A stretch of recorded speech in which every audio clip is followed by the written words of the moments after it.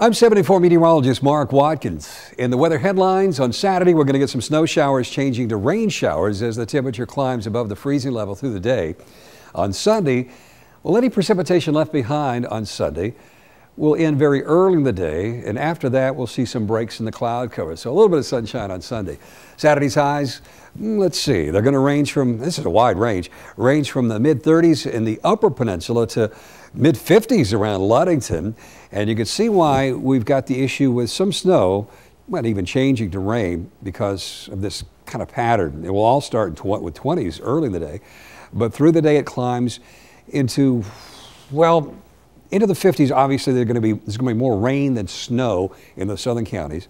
But where it's colder, where it's 30s, it may be more snow than rain. So a mixture of the two around the air on Saturday. Sunday, the clouds will break a little bit. Don't look for a lot of sunshine, but I think through the day we will get some breaks in the cloud cover. High temperatures will be mostly 40s around the entire region on Sunday.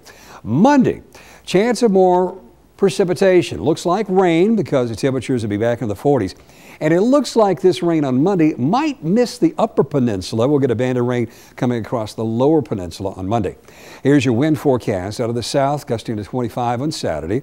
And on Sunday, it turns and comes out of the northwest. It should be a light wind, 5 to 15 miles per hour on Sunday.